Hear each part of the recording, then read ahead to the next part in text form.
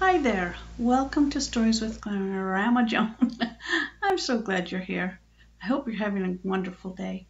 Today we're going to read Pippi in the South Seas, Chapter 7, and it's called Pippi Goes Ashore. Kirkerdet Island, straight ahead, cried Pippi from the bridge one sunny morning. They had been sailing for days and nights, for weeks and months, over storm-ridden seas and through calm, friendly waters, in starlight and moonlight, under dark, threatening skies, and in scorching sun. They had been sailing for such a long time that Tommy and Annika had almost forgotten what it was like to live at home in a little town. Their mother would probably have been surprised if she could have seen them now. No more pale cheeks. Brown and healthy, they climbed around in the rigging just as Pippi did.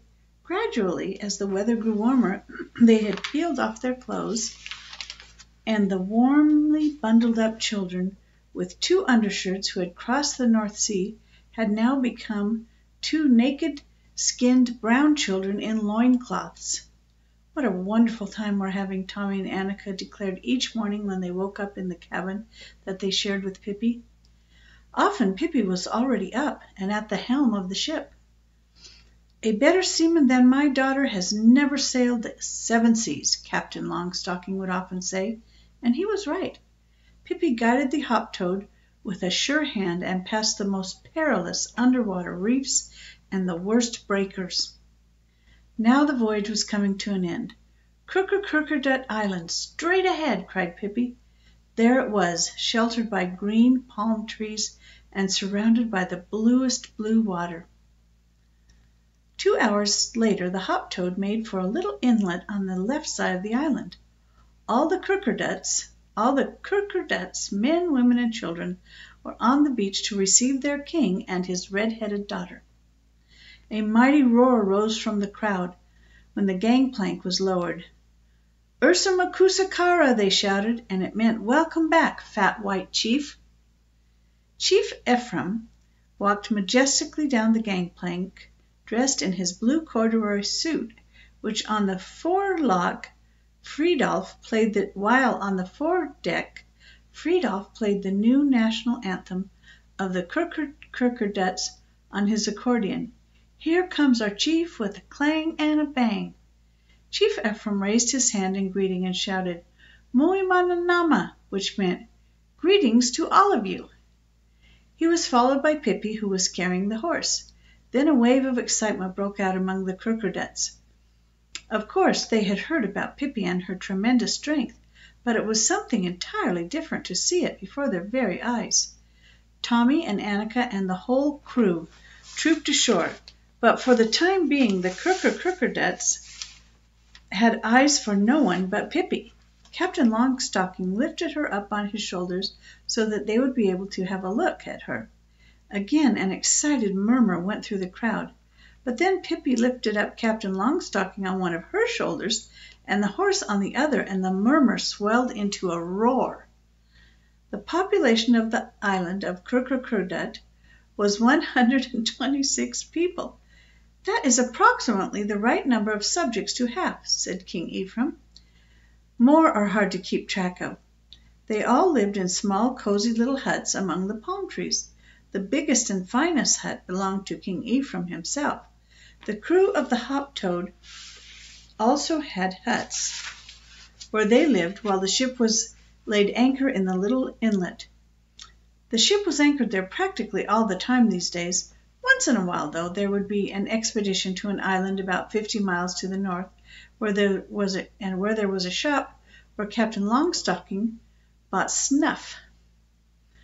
A fine, newly built little hut under a coconut tree was ready for Pippi. There was plenty of room for Tommy and Annika, too, but before they could go into the hut to wash up, Captain Longstocking wanted to show them something. He took Pippi by the arm and led her back down to the beach. "Here," he said, pointing with a thick forefinger, "this is the place where I floated ashore the time I was blown into the sea." The Kirkerdets had put a monument to commemorate the strange event. The stone bore an inscription which read, "Kirkerdet words." This is what it said. Over the great white sea came our fat white chief. This is the place where he floated ashore at the time when the breadfruit trees were in bloom. May he remain just as fat and magnificent as when he came. That's what it said. In a voice trembling with emotion, Captain Longstocking read the inscription out loud for Pippi and Tommy and Annika to hear. Then he blew his nose with gusto. When the sun had begun to go down and was ready to disappear in the endless embrace of the South Seas, the drums of the Crookerdutts summoned everyone to the royal square, which was situated in the middle of the village. There stood King Ephraim's fine throne of bamboo, bedecked with red hibiscus flowers. He sat on it when he ruled. For Pippi, the Crookerdutts had made a smaller throne, which stood next to her father's. In a great hurry they had also put together 2 little bamboo chairs for Tommy and Annika. The roar of the drums grew louder and louder as King Ephraim, with great dignity, mounted his throne. He had taken off his corduroy suit and was dressed in royal regalia, with a crown on his head, a straw skirt around his waist, a necklace of shark's teeth around his neck, and heavy bracelets around his ankles. With great majesty, Pippi took her place on the throne. She was still wearing the same loincloth around her middle, but she had stuck some red and white flowers in her hair to be a bit more festive. Annika had done the same, but not Tommy. Nothing could make Tommy stick flowers in his hair. King Ephraim had been away from his ruling duties for quite a while, and now he started to rule with all his might. In the meantime, the little Crookerdutt children came closer and closer to Pippi's throne. They were, here's a picture. Can you see that? They were filled with awe to think that she was a princess. When they reached the throne, they all threw themselves down on their knees before her, touching the ground with their foreheads. Pippi quickly hopped down from her throne. "What is this?" she asked. "Do you play hunting for treasures down here too? Wait and let me play with you." And she got down on her knees and started to nose around on the ground.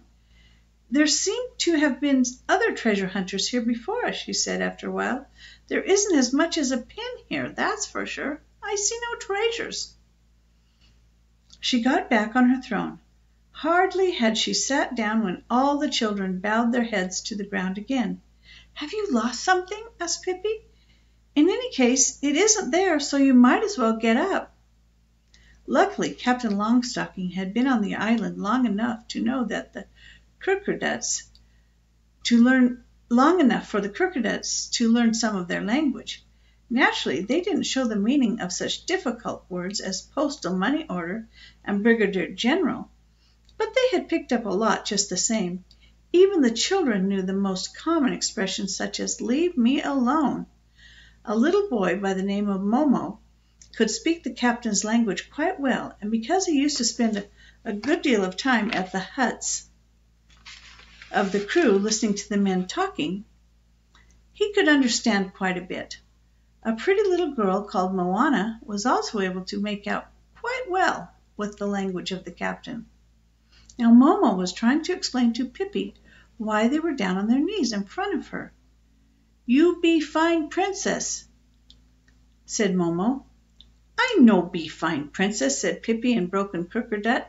"I be only Pippi Longstocking, and now I'm through with this throne business." She hopped down off her throne, and King Ephraim hopped down off his, because now he was finished with ruling for the day. The sun sank like a red ball of fire in the South Seas, and soon the sky was bright with stars. The Crookerdutts lighted a huge fire in the royal square, and King Ephraim and Pippi and Tommy and Annika and the crew from the Hopstead sat down in the grass and watched the Crookerdutts dance around the fire.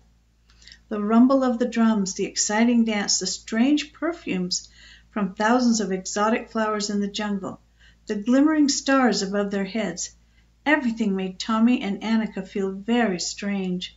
The waves of the sea were ceaselessly pounding in the background.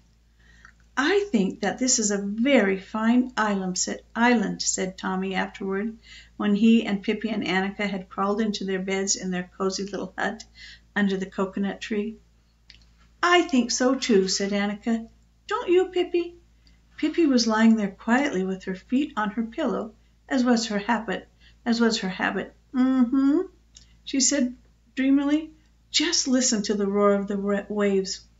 Remember, I said maybe I'd like it so much at Crocodile Island that I'll feel like staying there forever. And that is the end of that chapter. Tomorrow I'll read to you chapter 8. Pippi talks sense to a shark. I'm so glad you came. I hope you have a wonderful day today. Bye-bye.